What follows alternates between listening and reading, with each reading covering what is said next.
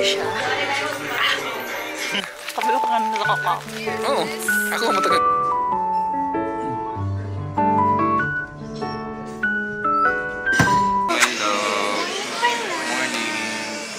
It's our day 2 here in Armenia and it's currently 9:47. So we're just waiting. Perfect. Say hi. This is our tour guide, Miss Rose. We are going to have lunch in Areni village in winemaker's house, and we're going to have wine tasting there as well. Okay. Good morning, guys. Here we are again. So we're going to where? See you guys. I will tell you later. Here we are again. Abot na guys ang first. Hello guys. It's us again. Tugnaw kayo siya. Tugnaw ba? Yes. I think I feel so cold. so cold.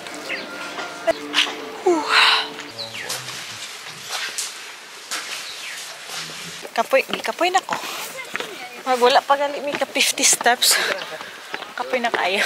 Kapoy ba? Yes. Okay. So Armenia used to be a pagan country before adopting Christianity. The monastery was built in the place of an original chapel, and it dates back, the new monastery dates back to the 17th century. And on the walls everywhere actually you will see some writings. So Armenians have this habit of writing everything on the walls. So here's now we are in a building which used to be a prison before.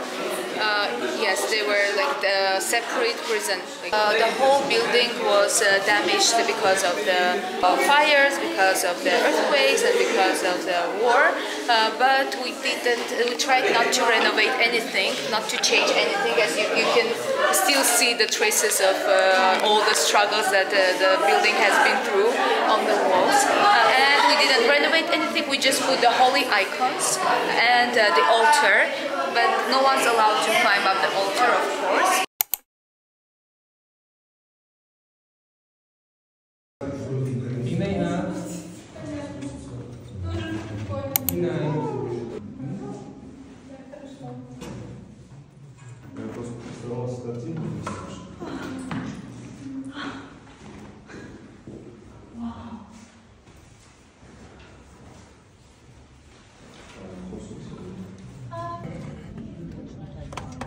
Oops.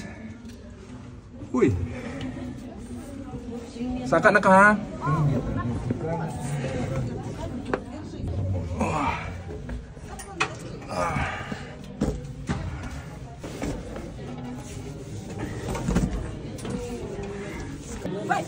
Vietnam?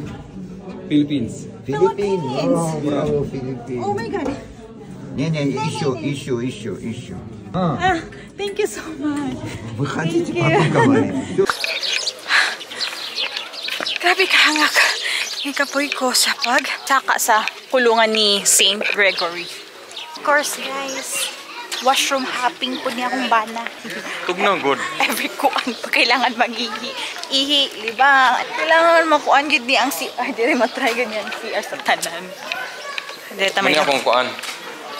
Secret weapon.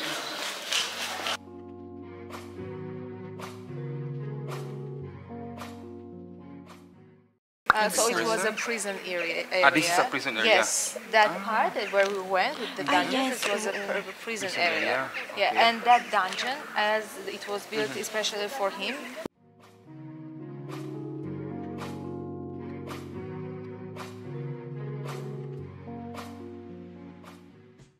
Our second stop for today. Hello guys, here we are again. What's the name of the cave, my love? Junjun's Cave. Ano mo mga kauban? So, namang tour guide, nagbayad ticket. Ticket is free. Included na siya sa tour package nga mong gikuha.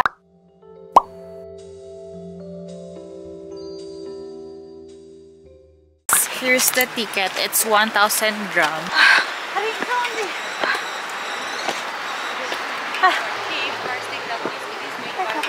It's okay, no problem. Take your time. They found skulls in this area and brain tissues, so they are estimated to be the oldest brain tissue specimens in the world. Yeah. Guys, oh my god. I'm so good naman sa cave. No flash, no touching the walls. So in front of you, you can see pots of different sizes. So in the big ones, people used to put the fruits, the grapes mainly, and stomp them with their feet. So like, yes, it can, when they had the juice ready, they were pouring it into another pot. It is said that they found some coins and jewelry in this area. So it is said that people used to trade in here. Yeah, in the case they didn't have money to pay. So, grabe ka tugnaw. Double-double na ang atong jacket. Oh, nag-una na po ni. Murag kami ang tour guide. Wow! Amazing. So, this monastery is a 10 minutes travel from the cave namon itoan kaganina. So nice. Ang dalamig mga payong kay. As per weather forecast, mag-ulan good today. Nagikusog na yun ang ulan, guys. So, ako na kung paano pasagdan ko na siya. Wala siya kadi siya gustong payong. Ilanta na siya. These are the letters of Armenian alphabet, and I will show you how they wrote the names of the archangels. So this letter is the capital letter G in Armenian. G, A, B, Gabriel. R, I, E, L. L. Gabriel. Gabriel. Yes, so we get Gabriel. And the same we have here, Mher, the Holy Mother of God. Hello guys, nagpo na akong asawa guys. Nag-wild na akong asawa guys. Not in action but in her mind. Suko na siya guys. Babe, si Junjun guys. Kabalo. There is a well. Kabalo ka nga nakaka. Oh. It used to be a water well. What are you doing? But later the water was drained out of. Na. May picture si Junjun Hello, na nag-ulan. guys. I won't allow May him. picture na guys. Wala na guys. I won't allow him to do Suko it. na akong asawa guys. Stones. Gravestone. But we are allowed to step on it. They Okay. were made in the way that you can step on them. Yes, there's no harm. Above the church, you can see the depiction of the image of God, which is giving the first breath to the first human being, Adam.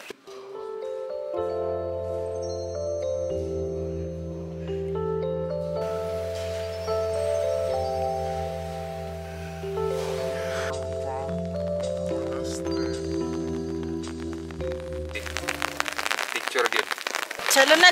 Kay kusog na kayo ang Let's go ulan. na guys. Kay Murag lang. gusto ng ulan guys. Actually, it's very beautiful place. I really love it. Ayun, lagi mo lab. Ilang tanong din kamay lab. Na. Let's move to another location. It's getting late. We have a lot of wine to taste. Oh, iris. Oh, daffodils. So imagine mo, nagmuhat sila monastery diri sa top of the mountain and very layo kay sa kabihasnan. Imagine. Okay, so tanawa kusog ng ulan. I don't know if you can see. 2:51, wala pa ni paniod to. 10 minutes travel daw pa sa mong lunch and mag-wine tasting pa kami first before having our lunch.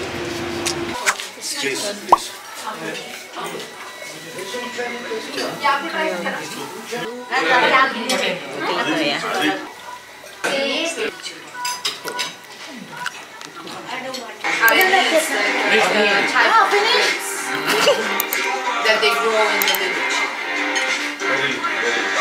Wow, that's good.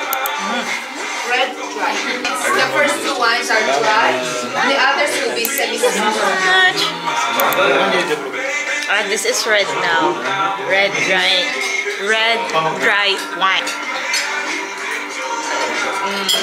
Can try.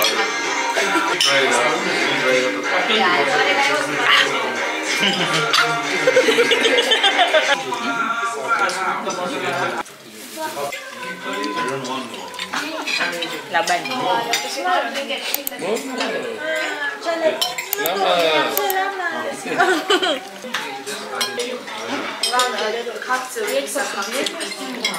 Ay, okay. Tastes good. Oh, magkano? Wala na. Bog na tayo. Oh, salamat. Oh, ano to?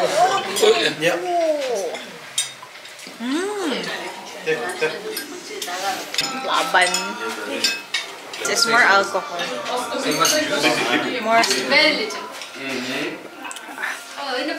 Okay. It's just the same alcohol. Wine is juice for my mom and dad. They are drinking it as a juice. Namin eh?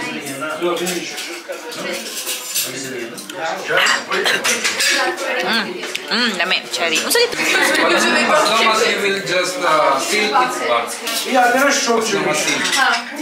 How many bottles we can bring in Dubai? It says if when you open it.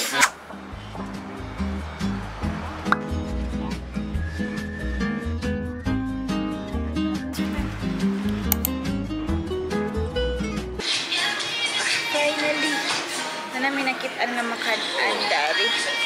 No, wala picture. Pwede ka lang. Oh, kana na lang. Kana ako.